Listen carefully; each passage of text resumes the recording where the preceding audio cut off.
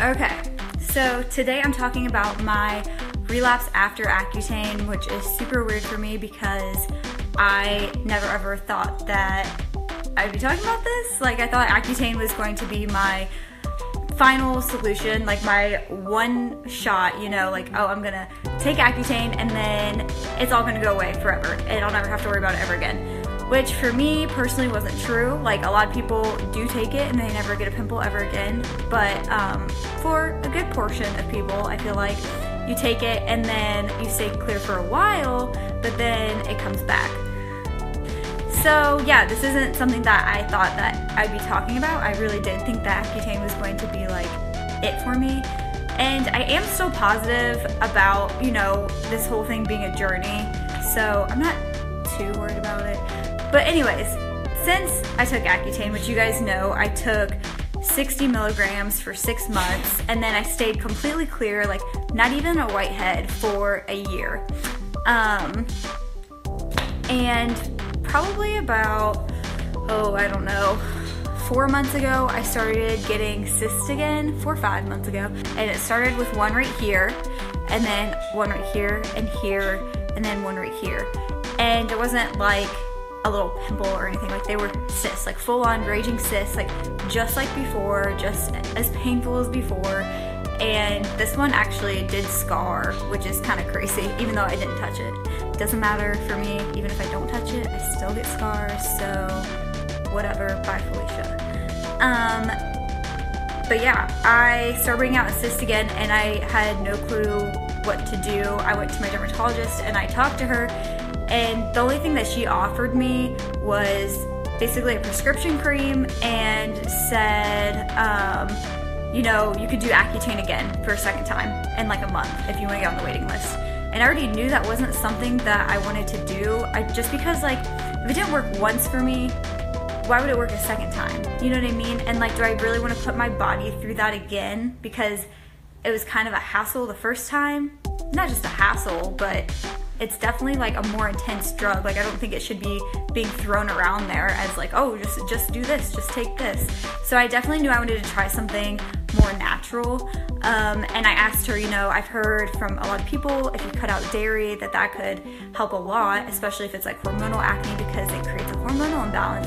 And she was like, no, don't change your diet at all. You don't need to change your diet. Like, don't even worry about it. Just eat whatever. And I was like, girl, are you sure? Because that does not sound right. Like, I don't think that's right at all. I don't think you can just eat whatever. So shortly after that, I decided that I was going to stop eating dairy. And a lot of people had told me, you know, to cut it out, but I think that just like being stuck in my own ways, and also I didn't want to be told by someone else like what to do. I don't know. Not like a pride thing, but just I think I just didn't want to change, and I felt like it was going to be too difficult or too expensive, which it's not at all.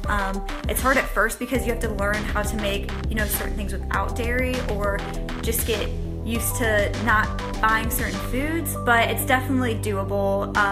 And I've been doing it for however long now, 4 or 5 months, and I felt great. Like, as soon as I cut it out, I had way more energy. I felt like I had more stamina too. Like, before I could only run for like a mile, and now I can go for like 3 or 4 miles, and it's just like crazy, like the change it definitely had on like my body and kind of like my mindset. I don't know, that sounds kind of hippie-ish, but you get what I'm saying.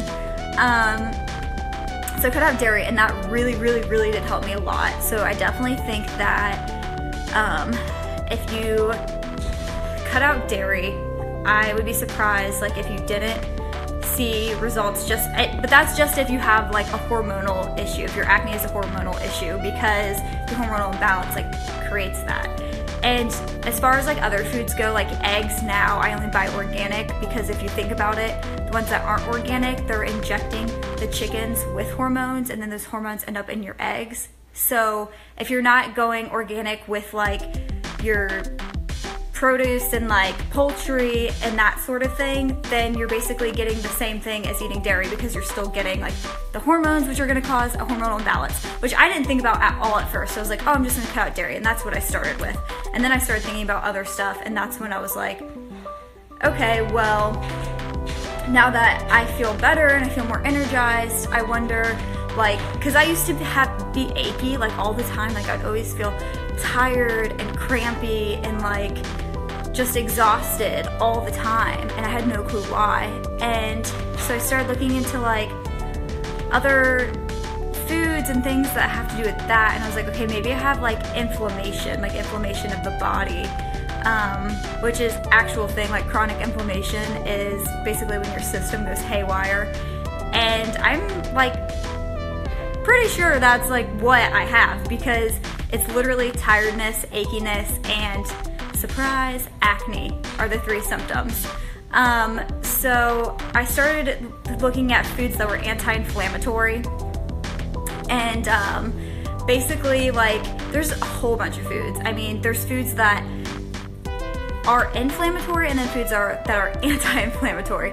And so I started focusing on foods that fight inflammation, and like I said, there's a whole bunch of foods, different spices, herbs. Turmeric is a really good one for inflammation. Not only can you ingest it, but you can use it on your face too, like as a face mask. Ginger is really good, and it's also good, you know, for your stomach to help with like digestion, or like if you're having any stomach issues. Chia seeds, is it chia or cha? I think it's chia. Chia seeds, and those are really good as well because they have omega-3 in them, which is really good for acne sufferers, because it's hard to get a good balance of like omega-3, omega-6 fats. Sorry if this is going like, I don't know where this is going. But, so basically what I've been eating, so I went low inflammation diet, and after that, so this has all been a process. I didn't just wake up one day and go, oh, I'm gonna cut out everything. It's slowly been like deciding which foods affect me and which foods don't, which foods make me feel good and which foods don't. So it's definitely been a journey for sure. You don't just like wake up and you're like, I'm gonna cut out everything. So don't feel discouraged, just take it like, you know, take it slow and see how your body reacts to certain things. So now what I've been doing, as I said last time on my live or Instagram live, is a low GI diet, and GI is the glycemic index. So the difference between low and high GI, if something is high on the glycemic index, then it's going to spike your blood sugar levels, and that will cause like a hyperinsulin response, and that response can cause either a hormonal imbalance or inflammation, which both are going to cause acne, or they both can cause acne if that's an issue for you. But with a low inflammation diet, these foods are going to keep your blood sugar levels stable, so you won't have that hyperinsulin response, and you'll feel like energized throughout the day. You won't have those dips, like that, you know, 2 o'clock feeling or whatever throughout the day. You're gonna feel way better, and your skin's gonna show that you feel way better. I mean, I have like no makeup on at all right now, which is like insane, because I feel like before I even cut dairy out, my face would be like more red because of the inflammation. But yeah, definitely since I've started eating low inflammation foods, has helped me so much. And I'm not gonna lie, it has been like a little bit more pricey and harder for me because I didn't learn about just like the different recipes of these foods, like basically learning about different recipes and learning about different foods and learning, just constantly keep learning has been hard, you know, to find time. I feel like that's the biggest thing, is like to find time to do all of this. But I've been pushing myself, and I feel like it's definitely helping, and it's definitely something that I would try.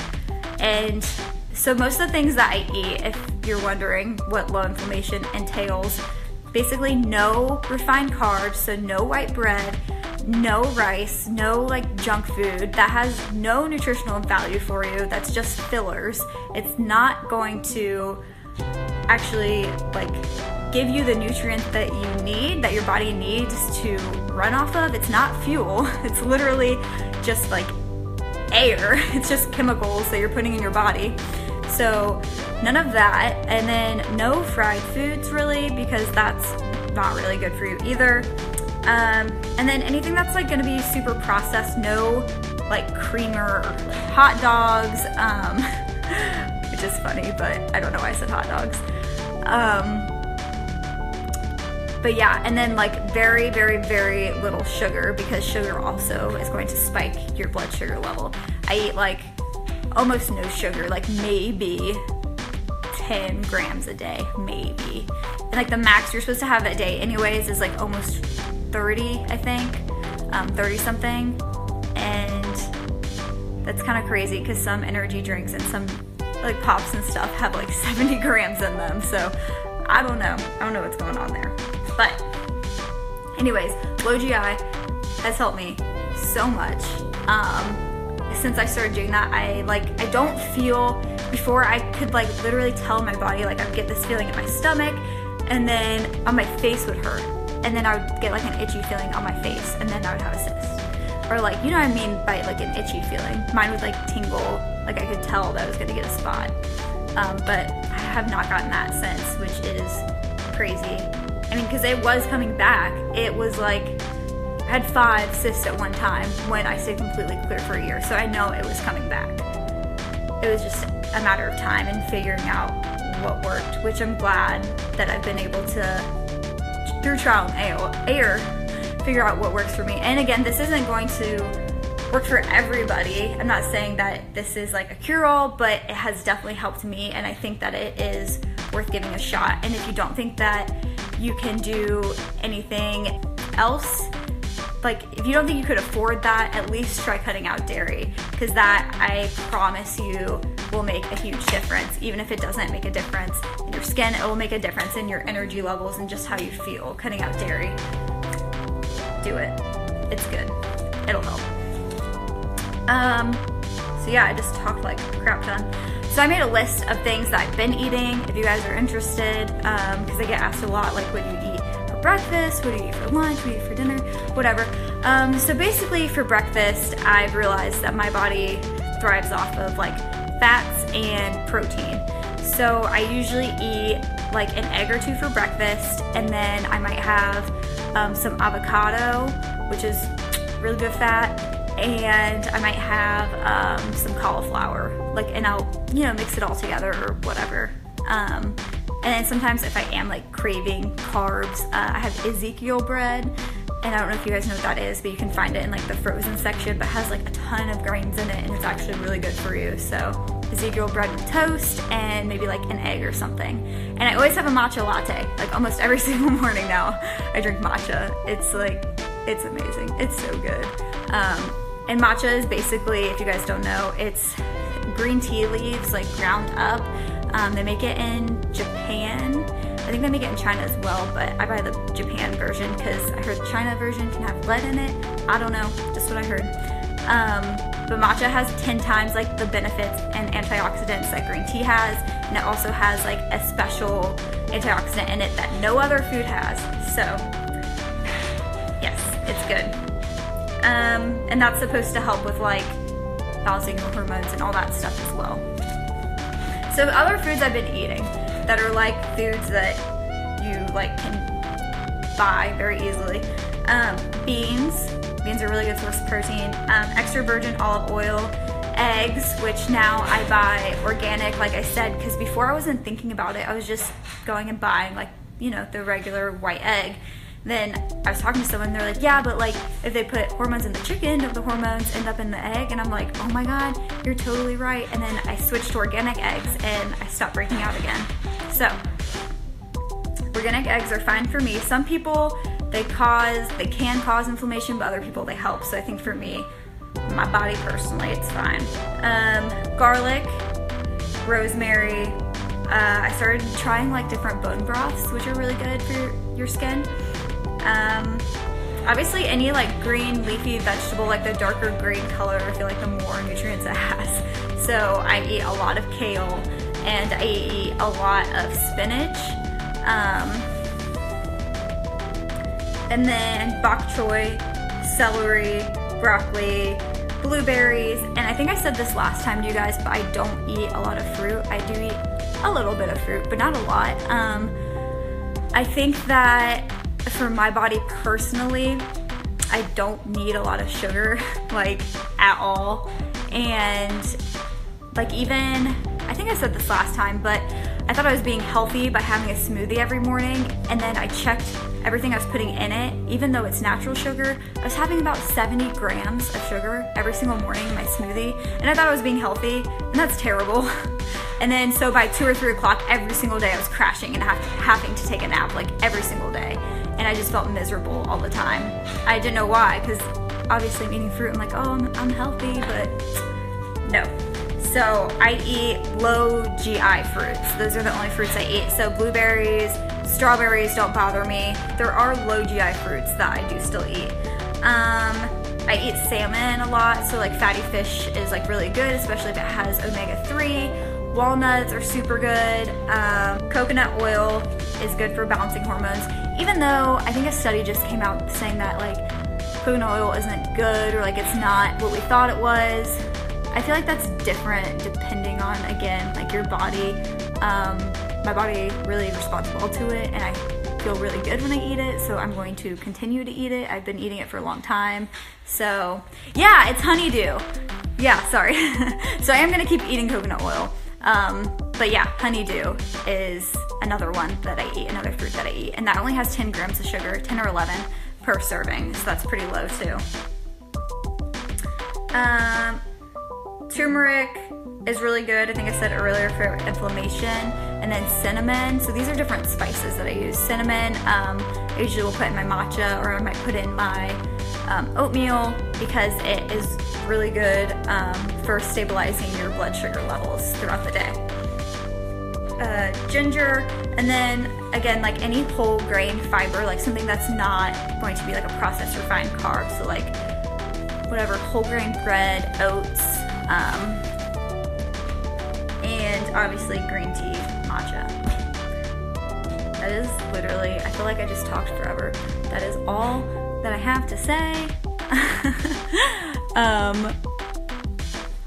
But yeah, that is what I've been doing since Accutane. I don't want to say it didn't work, because it did work, but I definitely started to relapse after, so like it did start to come back. And again, that's like not something that I ever thought I would have to think about again, or that I ever thought that would happen, so just be aware, I guess, that it can happen. Going through these. I cut out dairy, my acne lessens as well. It's true. I thought it was a myth, but it's true. I stopped drinking milk, but I'm such a cheese lover, I don't know how to give up. Girl, just do it. Just give it up. Just don't even think about it. Say bye-bye. Also, they have fake cheese. Daya is the brand that I use, and at first it tastes like plastic, but then after a while you get used to it and you like that plasticky taste. Because, yeah, I mean, that's like the only cheese I use, and it's pretty good. And I honestly don't even think about it anymore.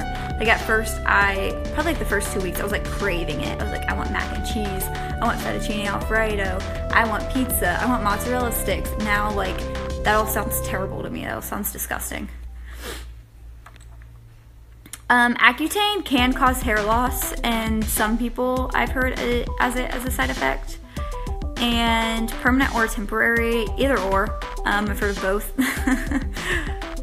I actually did get a little bit of hair loss after Accutane. I didn't have any during while I was on it, but after probably like for a couple months, like 3 or 4 months. I have never tried Juice Plus berry capsules. And then again, yeah, honeydew. One thing I was looking into trying though, which I don't know if any of you guys have tried or not, is like collagen peptides are supposed to be really good for you. I've been looking into that, and I've even read some things that like it's supposed to like help you like look younger or like stay younger, which I don't really care about, whatever. But it said something about like it could help with like skin texture or scarring. Somebody even said like it made all their scars go away, which I don't know about that, but I was thinking about trying it. So if you guys know a good brand of collagen peptides, holla at me. I'm here to listen. People like all relapse for different reasons. Like say this? I don't know. So like it could be hormones. Like some people take it when they're a kid or younger, and then you get older, and since your hormones change, like you could start breaking out again. I've heard of that happening. I've heard of it being like a boy-girl thing. Like girls have more of a chance of relapsing than guys. I've heard of if you don't take a certain dosage, like kilograms per body fat ratio, that you have a higher chance of relapsing. There's just so many variables. And then for some people, like it just doesn't work. It just doesn't work, and they have to do something else, which I feel like is slightly my case, slightly hormonal, because it is this lower half of the face. Like I said, like this has like always stayed completely clear. Always. Oh, happened to me and turned out it was allergies. Yeah, that's like another thing too. Finding out which foods I'm like, I found out like different foods that I'm sensitive to will like hurt my stomach and like make my nose itch and make my face itch. It's like you could have a food allergy and not even know it.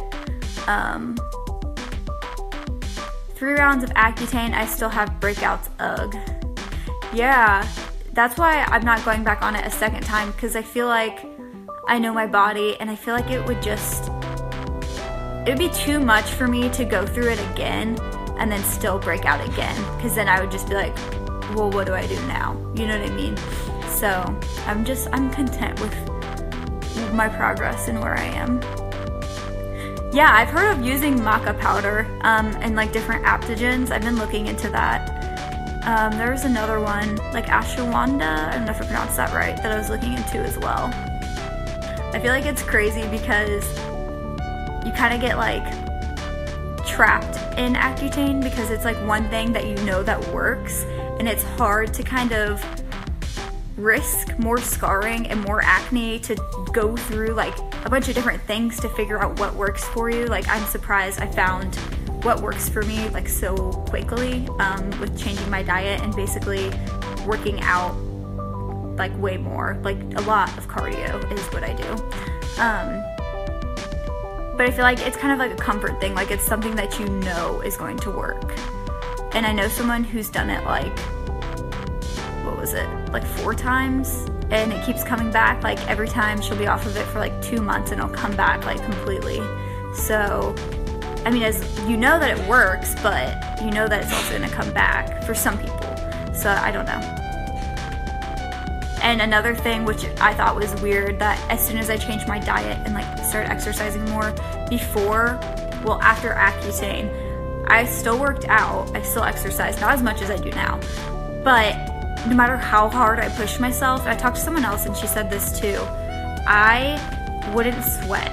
Like my face would not sweat. It would get like really hot and really red, but it wouldn't sweat, and it'd make me so mad, and I would keep like trying to push myself to get my face to sweat, and it would not sweat. And just recently it started sweating again, and I'm like, thank God, I'm normal again. Meditation, just water helps tons. Sounds crazy, but your mood has something to do. I definitely think that your mood and like your mindset has something to do with it too. I think that's why exercise helps me, because it puts me like in a good mood, you know, like the endorphins. And also like just like stress. Like a lot of people don't realize how much stress you go through. Not even like big stressors, but like little everyday things. Like, I don't know, like sitting in traffic for an hour or like trying to find your way through a new city. I don't know, like there's so many like little things I feel like that add up, like environmental stressors that like we don't think about every day. But yeah, I mean, water, of course, always water.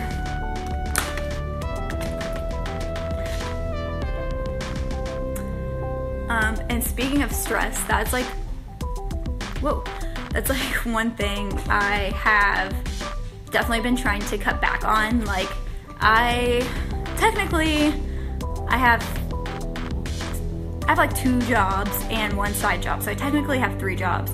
But I don't know, I started like thinking about stuff and started reevaluating my life, and I'm like, why do I work all these jobs to basically be stressed out all the time to buy stuff that either only temporarily makes me happy or like I don't even really care about? So I did quit one of my jobs like this week, like tomorrow's my last day. And then, so I'll just have one full-time job and one side job. And I feel like that's going to make like a huge difference. Like, I feel like stress is such a huge thing that we don't think about. Even though like you're young, and I don't know, my parents are always like, oh, you're young, you can do it. Oh, you're young, like you can do this, you're young. But I don't know, you also have to just like take a second and step back and be like, whoa, dude, what am I doing this for? Do you know what I mean? I don't know. Like, definitely take time to de-stress and to just think about your life. I don't know, and like your goals and stuff. I don't know, is that weird? Yeah, we definitely stress way more than people used to. Like back in the day, I feel like it was easy, especially without like technology and social media and standards and trying to live up to expectations and always having like a presence online. You feel like you have to be, I don't know, like you always have to be like perfect or good, or yes, we definitely put a lot more stress on ourselves. We have to like work more because things cost more, but we also have the pressure to like go to school and graduate university and do this and do that. And back in the day, I feel like it was literally just like people were cool with whatever. Like you just graduated high school and then you just moved on with your life. And then most people like didn't go to school, or they just like had kids and had a family, and that was fine. I feel like now people don't think like you can't just be fine. Like everyone always is like, it's not a bad thing to like keep wanting more, but like when is enough enough? You know what I mean? And like why put so much value and emphasis on monetary goods, you know? Yeah, we definitely need to stress less. Like 100%, I think that we need to stress less. Sorry, this like totally turned into something else, but I don't know. I don't have anything else to say about my diet. That's just what I've been doing, and that's what's been working for me. And so if you guys have like any other questions about it, make sure that you let me know so I can answer. I tried Banish for the first time, the pumpkin mask. So far it's amazing. Do I use everything? I do use everything. I use the pumpkin mask is my favorite, like hands down. I love the pumpkin mask. It makes your skin like so soft and it smells so freaking good. I love the pumpkin mask. I love it. I love it. I love it. I love it. Should I say it one more time? I love it. So I use the pumpkin mask. I think I just made a post about this, but I use the pumpkin mask like once a week or once every 2 weeks, and then the charcoal mask less than that for like once every 2 to 3 weeks, and I mix that with the Aztec Indian clay mask, the bentonite clay, which you can get off Amazon, and I mix that also with apple cider vinegar, and I really like the consistency of that, and that is like a deep cleaning mask. That's why I only feel like I need that one like 2 to 3 times, you know, a month, or wait, 2 to 3 times a month, like every 2 to 3 weeks is what I meant. And then I use the vitamin C serum only after I roll, and they don't make it anymore, which I hope they bring it back, but I use the vitamin C cream like every single night. I use the vitamin C cream. And then the beauty elixir I use as a setting spray after I do my makeup. And the pore smasher I use mostly after I work out, but I make sure to wash it in between every time so I'm not getting like smearing like sweat and germs everywhere, you know what I mean? But I do use everything 100%. Me telling you about my journey and just like what I've been eating will give you some insight, and maybe you're like, hey, I feel that way too, and like I should try this too. If not, sorry I wasted your time. I feel like I say that every time, but I'm not really sorry. Sorry, not sorry. Do I drink apple cider vinegar? My skin looks good. Is it okay to ask if it's bare covered? Yeah, I'm not wearing any makeup right now. Thank you for saying it looks good. Not wearing any makeup. I do have a spot right here, and that was because I ate some stuff that is not on my diet plan. Yeah, I've drank apple cider vinegar before. I think it's okay. I prefer kombucha because it has like the live and active cultures in it. And I'm actually making my own kombucha because it's expensive and making your own is cheaper and it's kind of fun. So yeah, that's what I've been doing. I can show you. Yeah. So this is a green tea mix. My sister actually gave this like jar and everything and showed me how to do this. And this thing at the top is called a SCOBY. It looks kind of gross, but that's like the live and active cultures. And so you brew it for like 2 weeks, and then you have to like strain it and add whatever you want in it. So I usually put like lemon and ginger in mine. But yeah, you can smell it. It smells kind of vinegary. But yeah, I like kombucha instead of apple cider vinegar, and this will help like with your stomach. It'll help with like putting good bacteria in your body. It basically does the same thing as like eating a yogurt is a good way to think about it. Oh yeah, I said I got this because I went off my diet, which is like, don't beat yourself up. Like if you go off your diet, just like know your body and know that like, for me, I was like, oh, I'll probably break out, but it was a time where I went out with my friends and I didn't really have very many options, you know what I mean? Like, so don't beat yourself up about it, just continue back into your plan the next day. Like it's fine, we're human, stuff happens, just go right back into it. It's fine, don't skip a beat. Alright guys, and that is all I got for today. So thank you, and if you want to check out my Instagram or my progress or anything like that, it's my face story, and I will talk to you guys next time. Alright, bye! She just wants to be beautiful, she goes unnoticed, she knows no limits.